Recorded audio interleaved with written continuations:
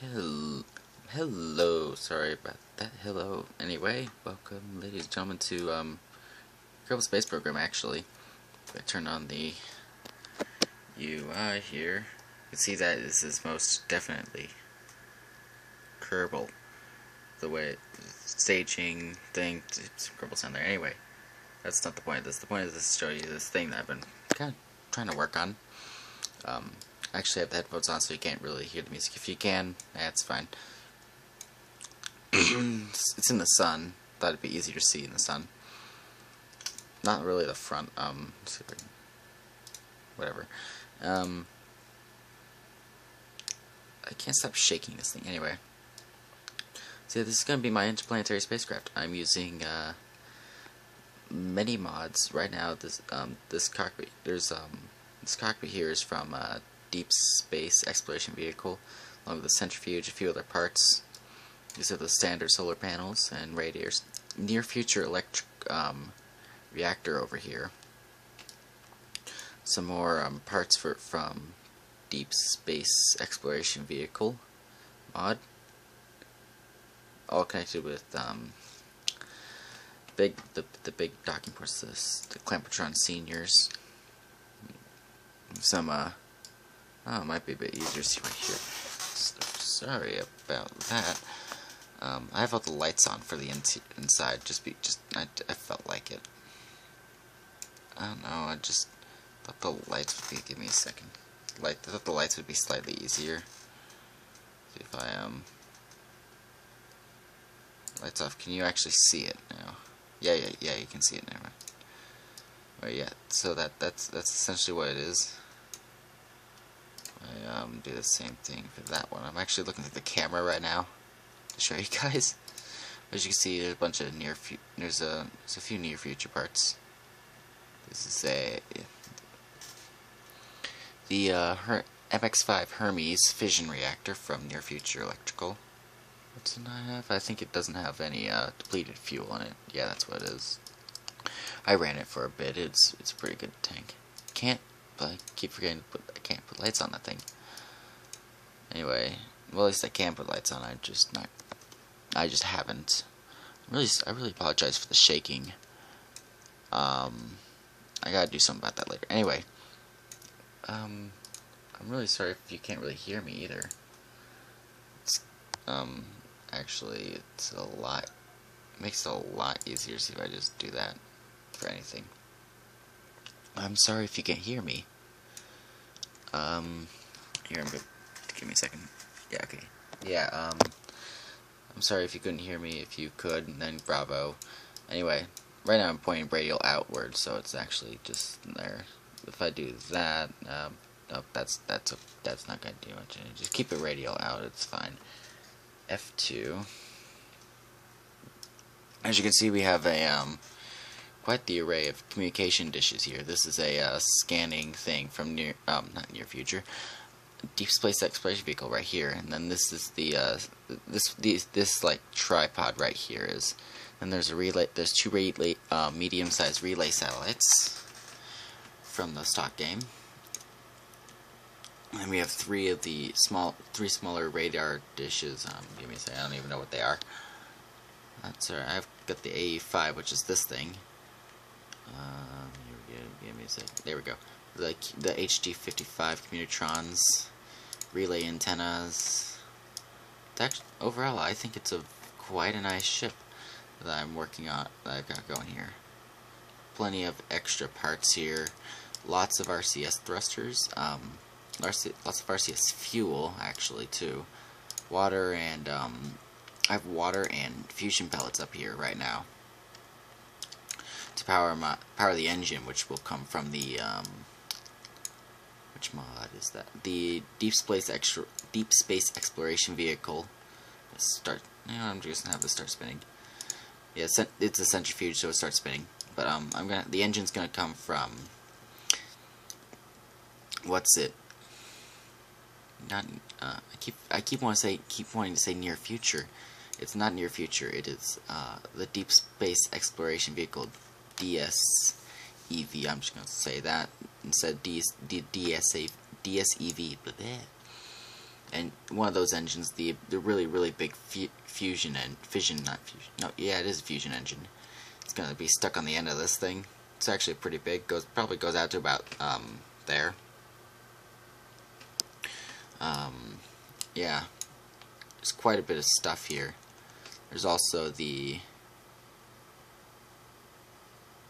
Yeah, I have these spots for like more fuel tanker, fuel bunkerage.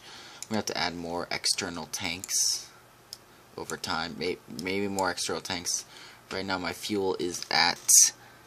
My main capacity of fuel is 3440 for oxidizer and 2814 for liquid fuel, which is a fairly good ratio, but I think it's good. But I'm gonna need a lot more fuel than that. Well, actually, I'm not even gonna be using liquid fuel and oxidizer, so I don't even know what the problem is. A lot of it's in there. A lot of the stuff I have is in there. Most of it is. I don't even know where the rest of it's coming from. That's rocket parts. It's water, and that's more water, I think. Those are ore containers. All four of those are ore containers. I'm not really sure what the rest of the stuff is coming from. Probably bits somewhere that oh wait. Liquid fuel and oxidizer, that's right. I have liquid fuel and oxidizer up here. Oh, you can't see. I'm sorry. I'm looking over the recording device here. So sorry if you can't see that much. I deeply apologize. Yeah, that's where my liquid fuel oxidizer stuff's coming from. I can reconfigure it right now if I wanted, but I'm not going to. I'm gonna probably reconfigure it later. But right now, my beautiful near future reactor, I can probably run it at 10% power. It's a beautiful reactor. It produces more power than I need. Well, unless I have the engine and turn it on, but that's beside the point. So, right now it's offline. But if I bring it up to power, it's gonna be like 20-something years minimum. I think it's gonna be a long time. That's not it. That's not it either. I'm sorry. But if I turned it on, it'd have like 20-something years, at least, of power. Excuse me. The monoprop tank, the very big monoprop tank. I really like this monoprop tank just because it fits with a 3.5 size. And as you can see, it's either 3.5 or it's the 2. It's no, not 3.5. Sorry, the 3.75 or the 2.5. But I use the 2.5 for a good section of it here, and then over here as well. And so here and then here is 2.5, and the only reason for that is because that's just the size of the docking ports. But everything else is pretty much 3.5, 3.75. I'm sorry, I keep forgetting. And some hex truss that I loaded with fuel. I don't even know why I have fuel in there, but whatever. There's also the capacitors. I have many. I have 18,000 stored charge in capacitors in case my batteries run out, so I can just pump that through. And using this tab, I can probably just boom, boom. Yeah, I can just quickly do that. But yeah, it can also recharge, which is good. It's very nice. There's another capacitor bank. No, that's not a capacitor bank. What am I thinking? That is a nuclear fuel drum for the reactor, which is why it's on the reactor module, because it's fuel. It's SAS. I have lots of SAS, kind of. I have not that much actually. Probe cores and a fair amount of just random SAS thrown here and there. There's actually one in there. If I can highlight, yeah.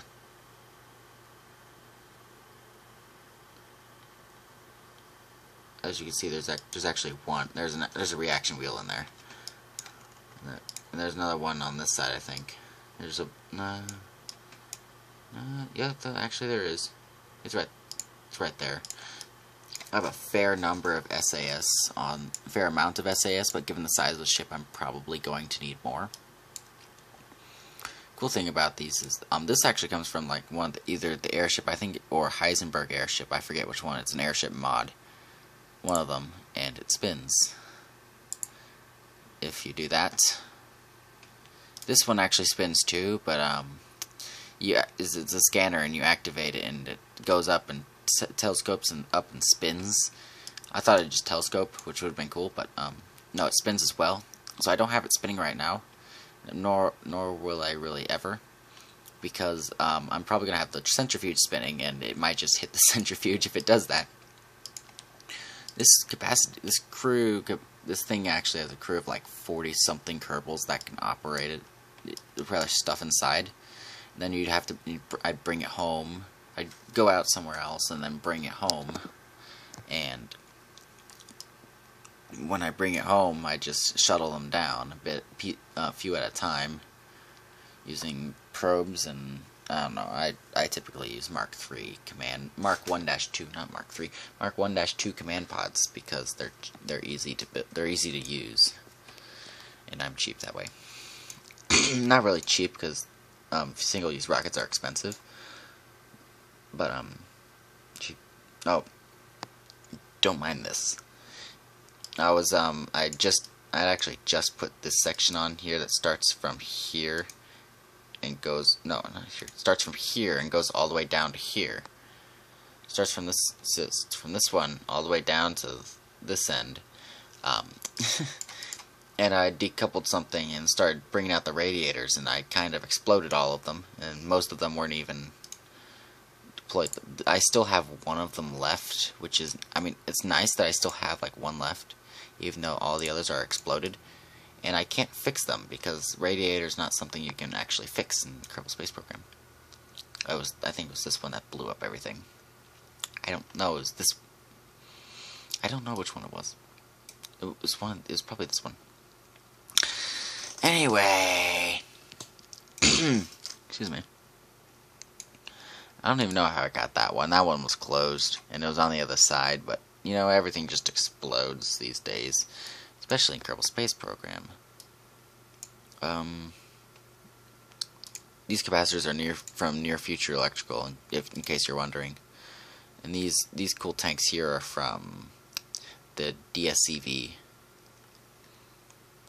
along with this, and practically the entire ship is from DSCV. That's from like not station, like some station mod, and so is this one.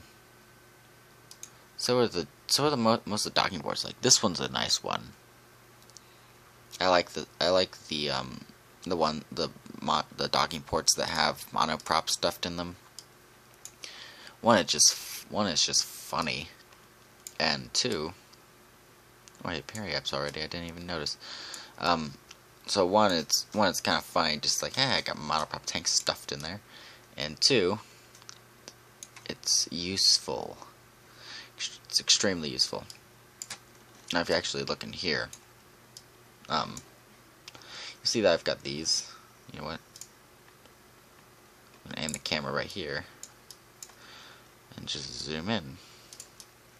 You can see that I have monoprop tank stuffed in here, so.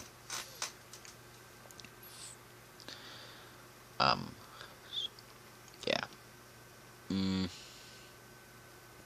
So I have monoprop tanks in there, and this is water. These are all water. The ones on the outside are, and then the ones inside are fusion pellets for more fuel for the engine. And this is from I think this is from Heisenberg, this solar array, which is pretty cool because it's curved. Oh shoot, it's not good. Let's try here anyway. Back to this side anyway. Back to that side.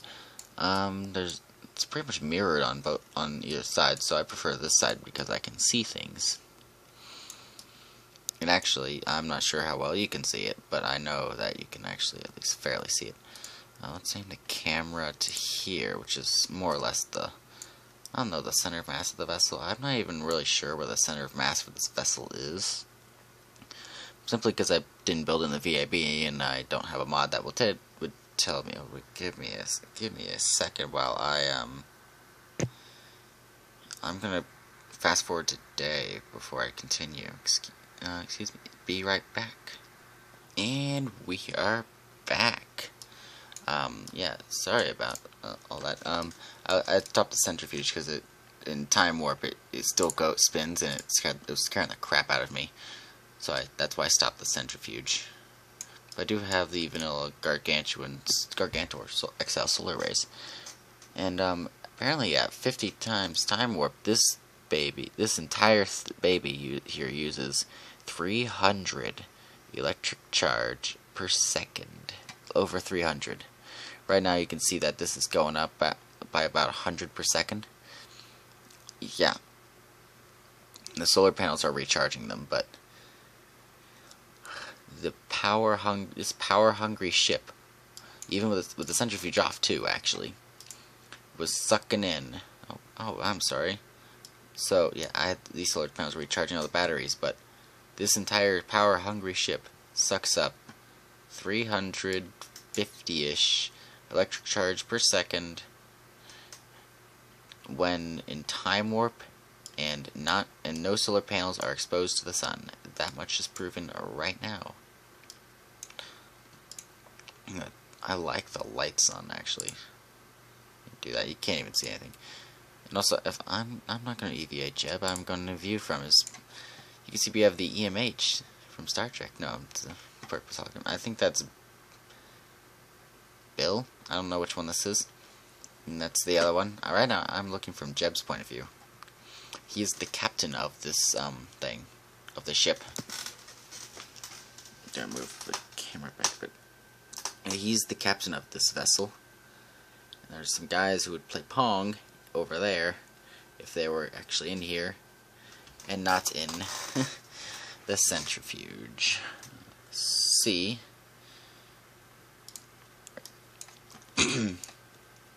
Anyway, yeah, this is my ship, and I would, yeah, it's really what I just want to show you the ship. So, anyway, don't really have anything else to say. So,